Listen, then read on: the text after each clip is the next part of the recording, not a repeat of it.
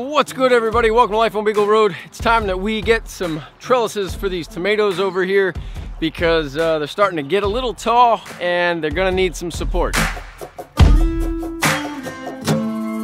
If you remember a while back, I said that we were gonna trellis these with the Florida weave or whatever the heck it's called, the basket weave. It's got all kinds of names. All I know is it's not gonna work for these tomatoes because they grow too tall. Like, I could do it, but it's not really the best method for tall, indeterminate tomatoes, which apparently is what these are. Thanks, Courtney. So what I'm gonna do instead is I'm gonna put up 2 tall posts on either side, and then we'll just run cattle panel as far up as we can go. I'm thinking if I have 2 slices of cattle panel, they're 4 feet high, I should be able to get roughly an 8-foot trellis out of that. Massive, in my opinion. And boy, do I wish we planned better. I feel like I had a pretty good plan up here, and then Courtney happened. Courtney. But in all honesty, let's think about it. You know, when all of a sudden you're able to get your stuff in the ground, you're just really excited about it.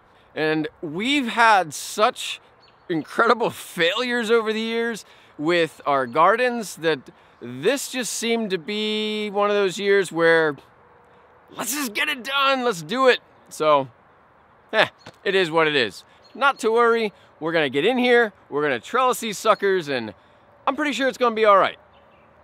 This is my country, my damn country. Give me my country, you can keep the rest. This is my country, my damn country. And it don't mean a thing if it don't pass the test. If you ain't never cheated or been cheated on, then take off your boots, you rhinestone fraud. I forgot one important thing, a level.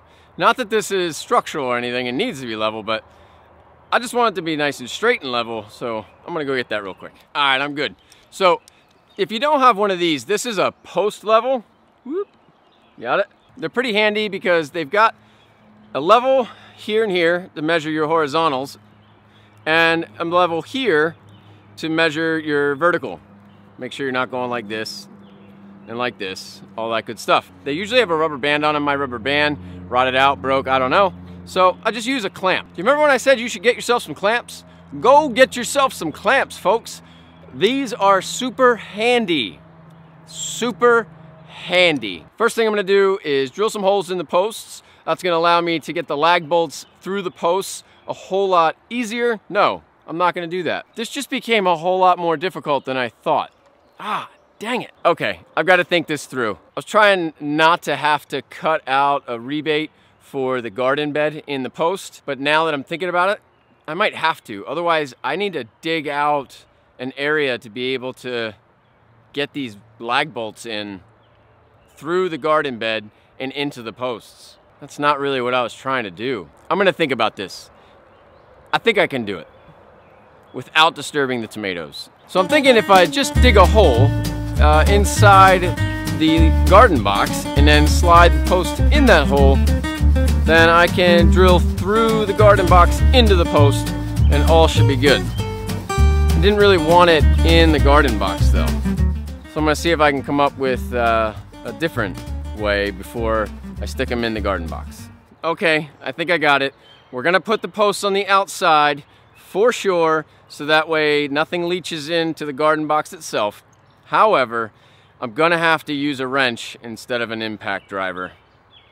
That's gonna be much more work, but I won't have to worry about whatever is in the wood. So I'm gonna drill some holes in the sides of the garden box, slide some lag bolts through. These are actually 3.5 inch galvanized lag bolts. We'll put a washer on there as well. Tighten them down with a wrench and we're solid. What I need you to do, Courtney, is hold the post up, keep it level by looking at this, okay? And make sure it's in line with those holes that I just drilled. Just make sure you're level here and level here. Okay. You got it? I got it. All right, you hold that. Are we good? Yep. Yeah? Good. All right. Let go a second. Let's see if it moves. All right, good. So it looks like we'll be okay to hold it there, but now I gotta get the bottom ones in.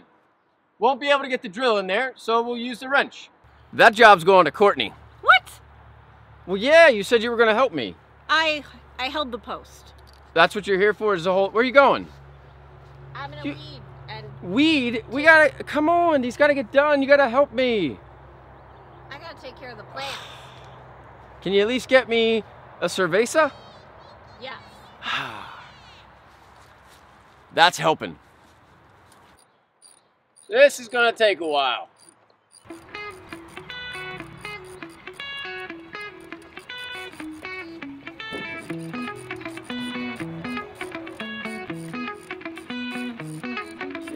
Yeah.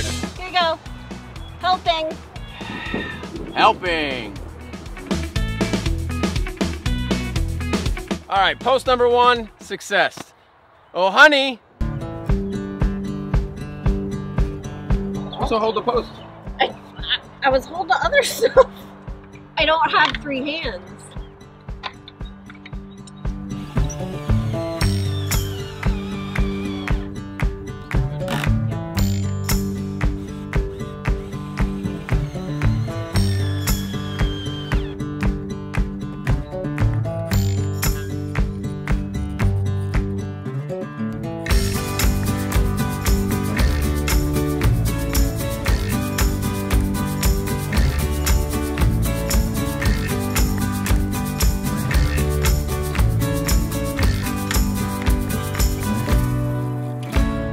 Trellis number 2, all done.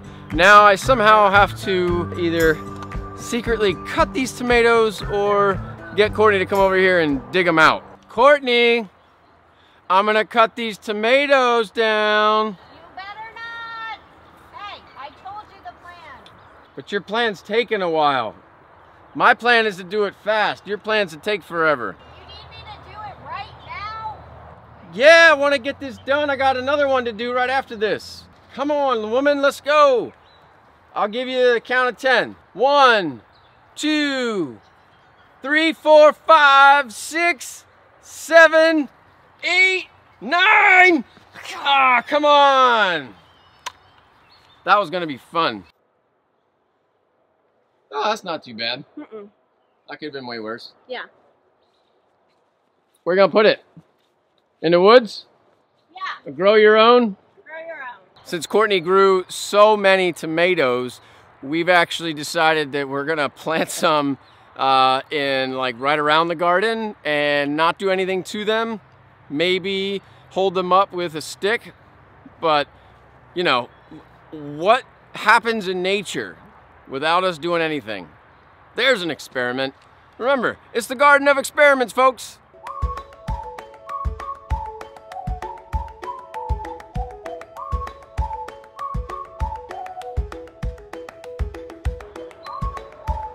They're good.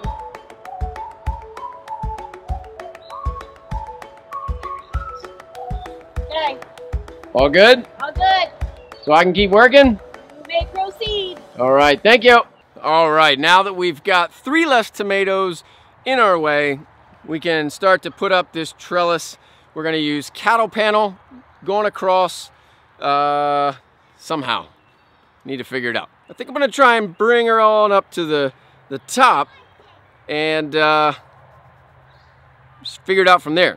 I may utilize the strings that we have inside the greenhouse to help them along a bit, which will be fine. All right, I need to measure the distance between the 2 posts, and just because I got a new tool for Father's Day, this is a laser tape measure for longer distances. Not that I need it for whatever this is, but I gotta try it, right? I mean, come on, folks. I just got it. Did you buy that for yourself for Father's Day? I don't know what you're talking about, Courtney. I don't know anybody in our house that ever buys things for themselves for Father's Day, Mother's Day. Never happens. We've got 7 feet, 8 inches. So it looks like we're gonna cut one of those panels in half, raise it up off the ground a bit, and we'll be all right. So I got a funny story for you before I start cutting up these panels and getting them to where I need them to be. Our trailer, which is a 10-foot trailer, was filled with some lumber that I had just gotten, and I didn't have a place to store it yet. Actually, it's still probably in there because I haven't stored it yet. However, I couldn't take it with me to go get the cattle panels, and I needed to get a bunch of cattle panels. And I'm like, how in the world am I gonna get these cattle panels into my truck bed? We're talking like an 8-foot truck bed and 16-foot long cattle panels. What am I gonna do? And then later that day, what pops up in my feed on my phone for YouTube? It's Josh from the Citystead. I've been wanting to do this, and today it's happening. Totally cool dude, follows our channel, comments all the time. I love the guy, and we watch his videos from time to time. And here he had a video on putting cattle panels in his SUV, like a small SUV. He had 8-foot cattle panels that he stuck in there. And I was like, wow, I needed this. This is exactly what I needed. So that day we went to Tractor Supply, took about 5 of these panels, folded them up, took a ratchet strap, tied them down, put them in the truck. Everything was good. So Josh, thanks a lot, dude. Great tip. So check them out, folks. The Citystead, they're good people. Their channel's growing fast. They deserve some love. Let them know I sent you. Let's cut some panels.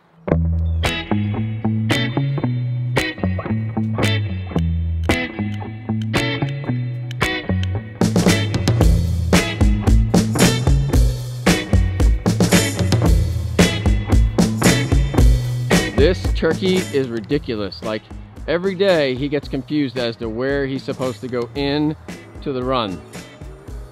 Same door every day, but yet thinks he should go in the window. That's not the right door, turkey. It's not the right one. Cannot believe this turkey. Seriously, I just don't know what else to say.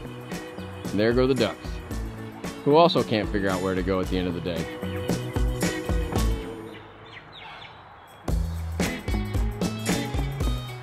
Yay! You're the hero! Good job, turkey! Ah! He came right back out. What'd you say? He wants what? A treat. Seriously? That's why he was doing that? He knows exactly what this bucket is and where I keep it. No kid. So that's why he was jumping up there?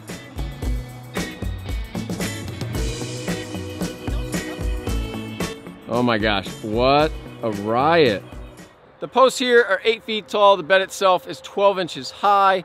So the plants are gonna start from the 12-inch mark, which means I've only got 7 feet left after that. The tomatoes apparently grow up to about 8, almost 9 feet, somewhere in there. But I think that's like a peak, like optimal height. I'm gonna go all the way to the top. That way, in case they do grow 8 to 9 feet and I lose out on those 2 feet, this full 7 feet that we'll have will be good. That's the plan. In order to attach the cattle panel to these posts, I'm just gonna use some of these like fencing staples. We'll hammer it in. Hopefully I won't get too much of a shake. I'm probably gonna have to have Courtney hold the posts though. I don't know if she's gonna be into that because, you know, the most she's done so far is hold a post and get me a beer. I'm spending time with my plants. Spend some time with me, Courtney. Spend some time with me.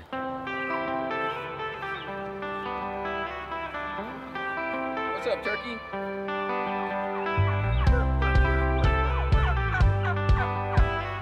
gonna have to get on the ledge there and lift it up. All right, be careful of my tomato branches. I will be careful of the tomatoes.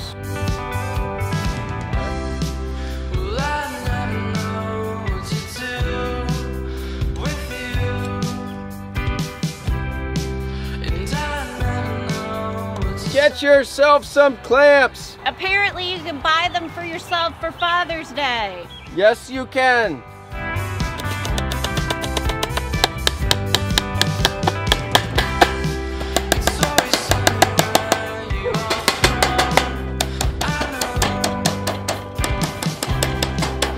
All right, cattle panel number 1 is up. I'm gonna go get a shorter section, attach it to the bottom, and that should be plenty for these tomatoes. All right, I got the small piece in. We're gonna hammer it in, and then this should all be good. I am gonna pull out some of those string trellis things so that way They're here in case we need them, but let's get this done and then we'll be done. Good enough. It's probably good for me. Your aim is terrible. Yeah. All right, 1 tomato trellis in the books. I'm done.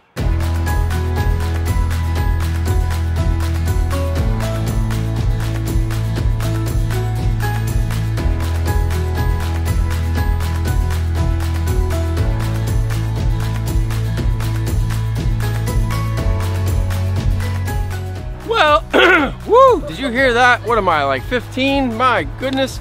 Well, folks, we have finished the trellis. It seems like a lot of work for 8 plants, I'm not gonna lie. 8 tomato plants. Hey, don't squirt me with that hose. What the hell's wrong with you?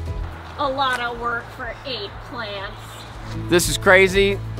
I may never do another project for her again. I don't know, but hey folks, I really appreciate you hanging out with me today. And knock it off! What the hell? You said you were never going to do another project. I will do another project. I'm sorry, I take it back. My gosh. Make sure you like, comment, subscribe. Have a great day, folks. I'll see you on the next one.